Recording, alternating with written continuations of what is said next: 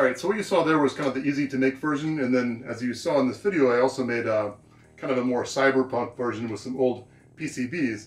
Using the exact same technology pretty much, but instead of passing it along from the Adafruit Circuit Playground Express to the addressable strip, these LEDs are actually individual neopixels. So each one of these is fastened to a PCB that I had before, and it works the same way, just kind of looks a little bit cooler. So yeah, you can see it, all the lights go off, and then these top, they're not even populated, but that's going to be kind of around the back.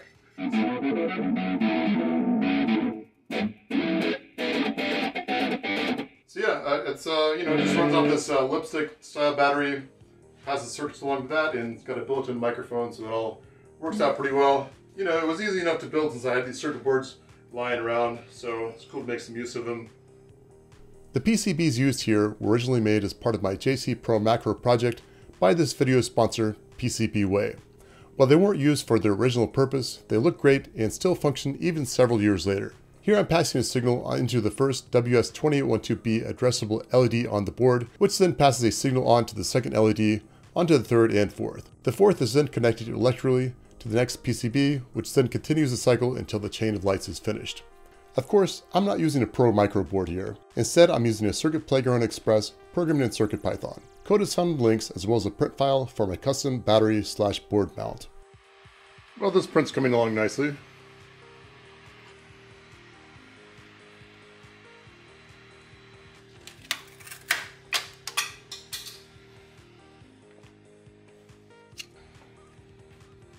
Just a little file work.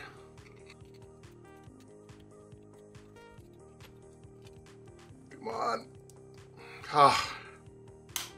There we go. Look at that. Perfect. First try, right?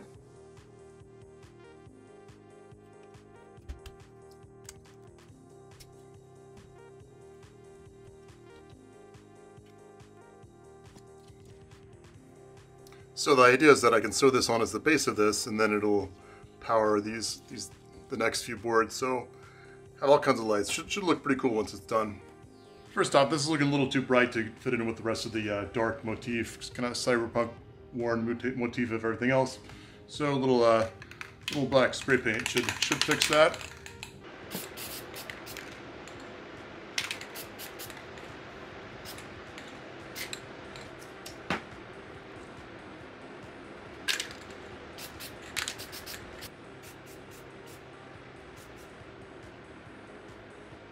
Alright, it's time to put the rest of these together so I can make a LED chain out of these. Probably the most difficult thing will be actually soldering onto these WS2112B LEDs. Basically, I got to make this connection here, so I'm going to use some hot glue as kind of like a holder. Actually, I guess I'll be doing it right there. So you can see I've kind of done that with the other two.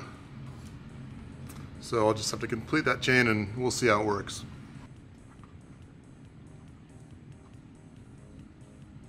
So the idea is that I hold this in there with the hot glue, and then that'll provide a good place for me to solder onto it. And it'll hold it later so it won't pull off. It's kind of a tedious procedure, and I do wish I put some sort of output pin on this, but live and learn, right?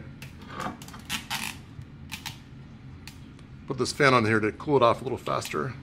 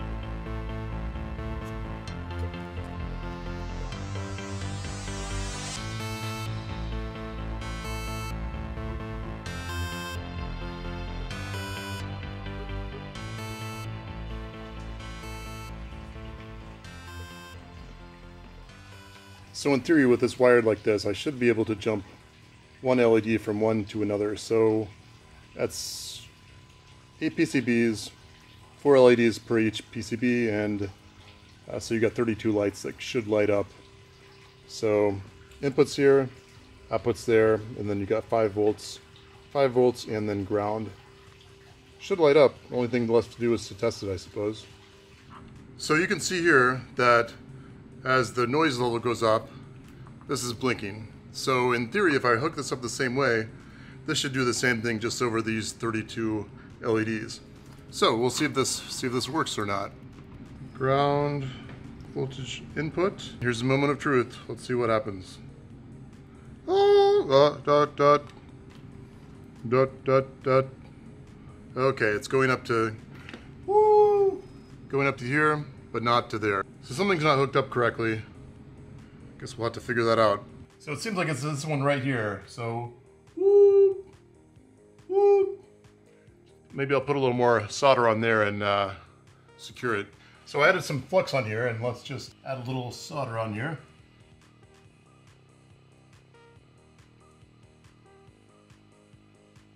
Test, test, test. So, looks like it'll work pretty well. I'm sure the neighbors think I'm crazy by now.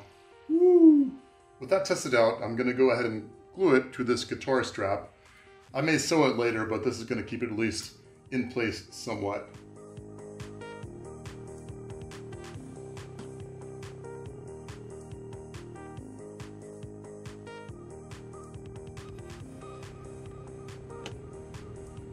I've got basically 8 slices of these for 32 lights, but on the back I'm going to go ahead and put these blank circuit boards so that it, you know, kind of fills it out a little bit, even though maybe people won't want to view the back per se.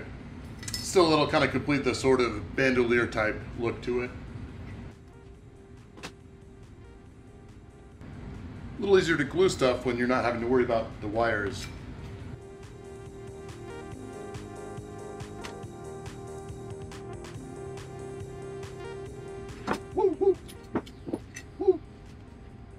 Well, this certainly works with just the alligator clips. Obviously, it's going to be a little bit more secure if you solder it on there. So I'm going to go ahead and do this right now.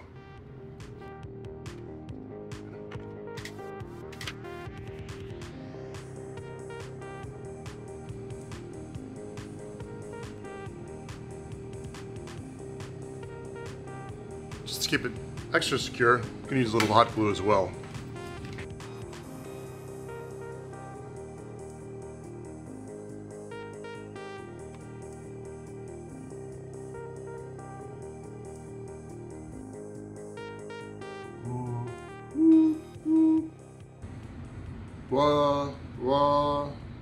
Look, looks pretty good. Woo! Maybe Ben wants to demonstrate it for us. What do you think? I'm not much that better. I'm still I consider myself a hack, but I'll give it a go.